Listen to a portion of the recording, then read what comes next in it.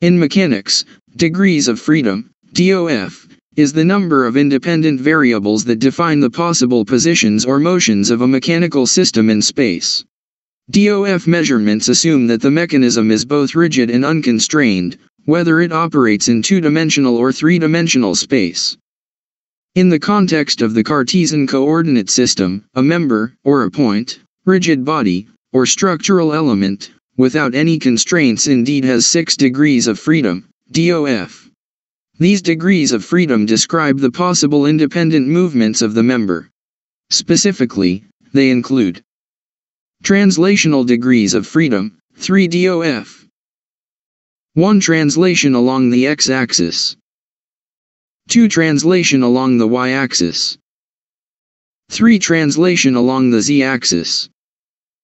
Rotational degrees of freedom, 3 DOF.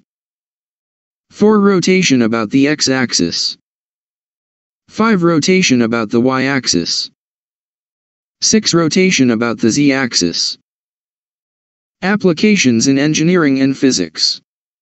In engineering and physics, understanding and controlling these degrees of freedom is crucial for the analysis and design of mechanical systems, structures, robotics, and any system where motion is involved.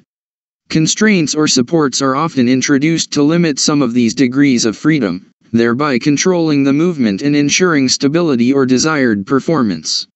For example, a fixed support in structural engineering would constrain all 6 DOF. A simple hinge would allow rotation around one axis but restrict other movements. By analyzing which degrees of freedom are allowed and which are restricted, engineers can predict the behavior of the system under various loads and conditions.